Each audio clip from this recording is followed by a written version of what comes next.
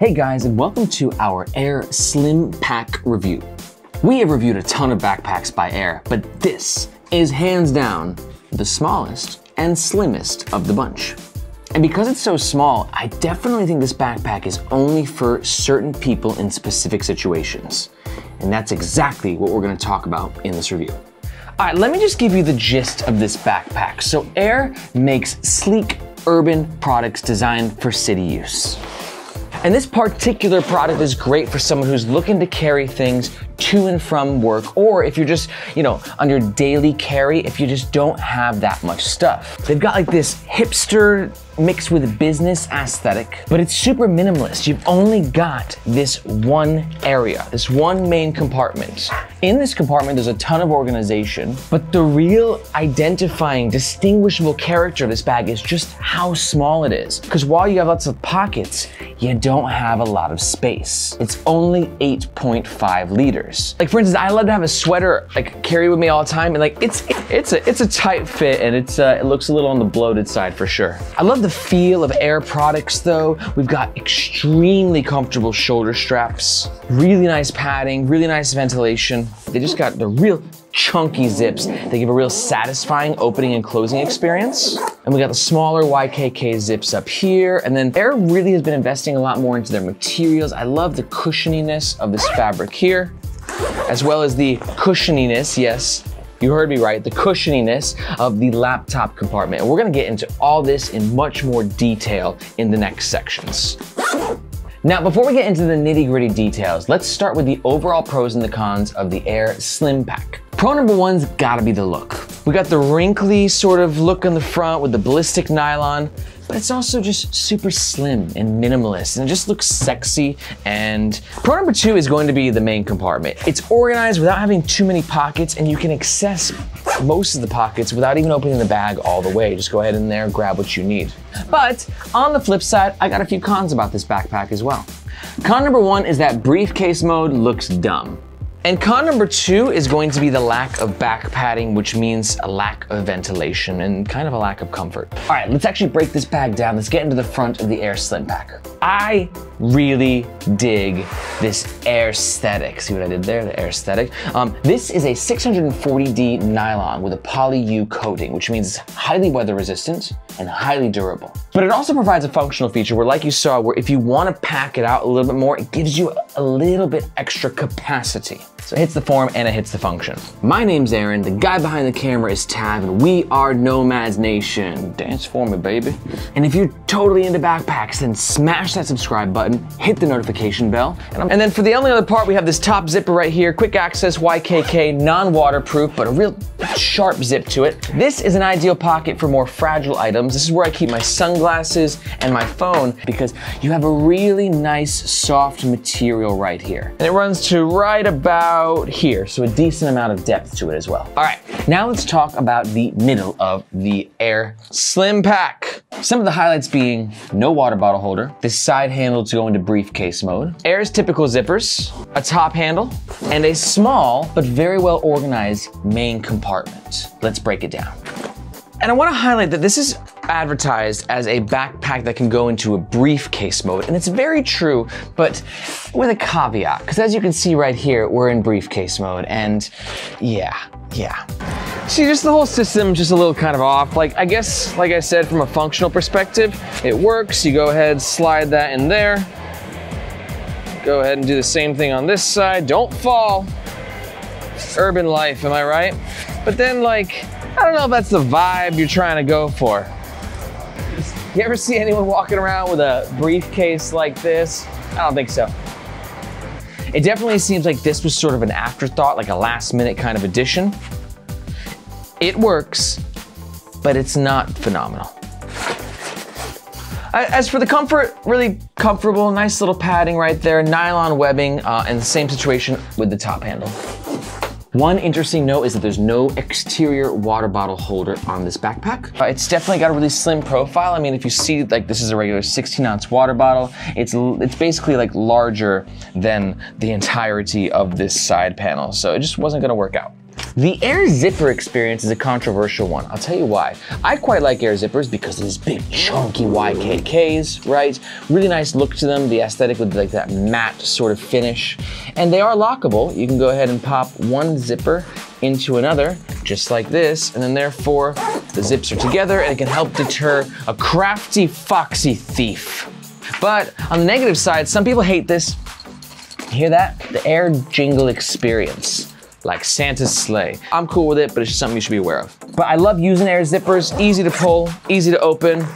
Let's talk about the main show though, the main compartment.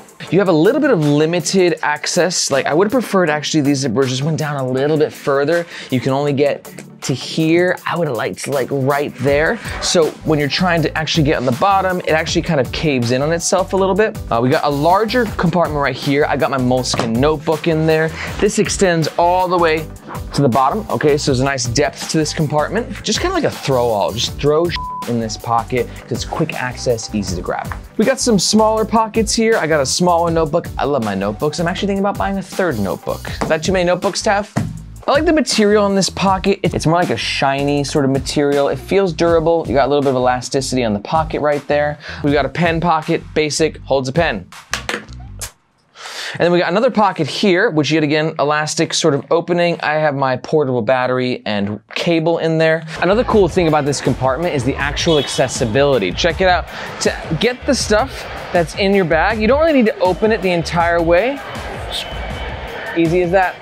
Everything is accessible, whether you need your pen, whether you need a smaller notebook, because I got lots of notebooks. No matter what, you can grab it, zip it up, good to go. Up. I forgot to talk about this pocket. We missed the zipper pocket. This is a good pocket for things that you want to keep a little bit safer. That's why I keep my wallet there. And I also attach my keys to the key ring. This is not my absolute favorite key ring solution because it requires a little bit extra work to get to.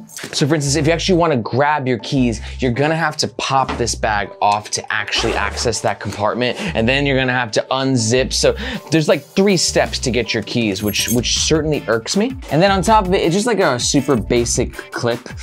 It gets the job done, but overall, you're gonna have to put in a little bit extra work to grab your keys every single time that you need them.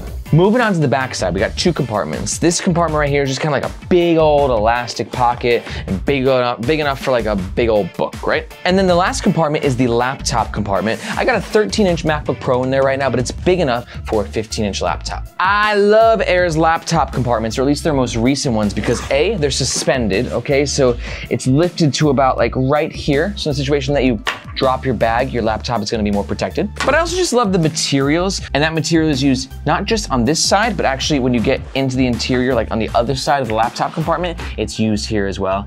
Overall, I'm a big fan of this entire main compartment. Yes, it's tight, but I think there's just enough organization and just enough minimalism to totally make this main compartment work. I'm a big fan.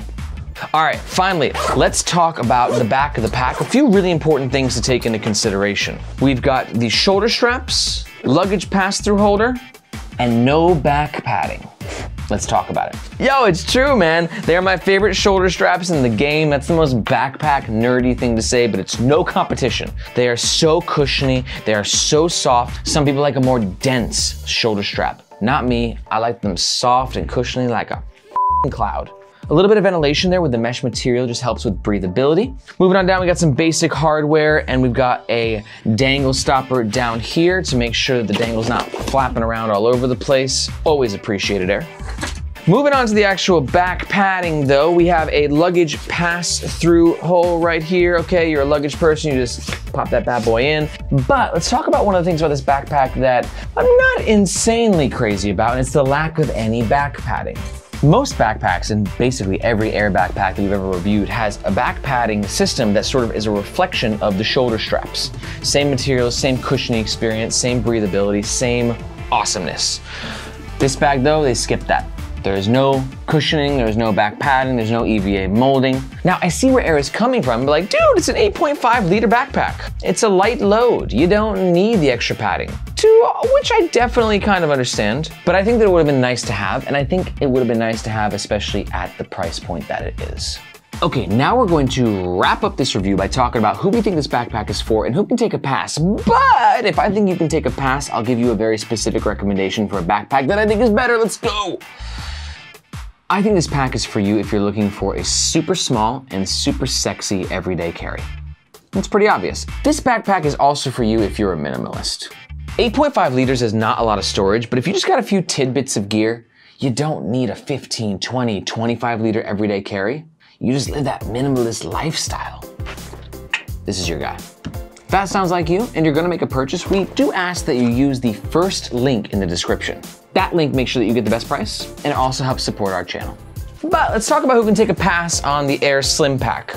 This might not be the pack for you if you're like, dude, I love this Aer product, but it's just not quite the right size for me, I don't think. It might be too small. If that sounds like you, no worries, dude.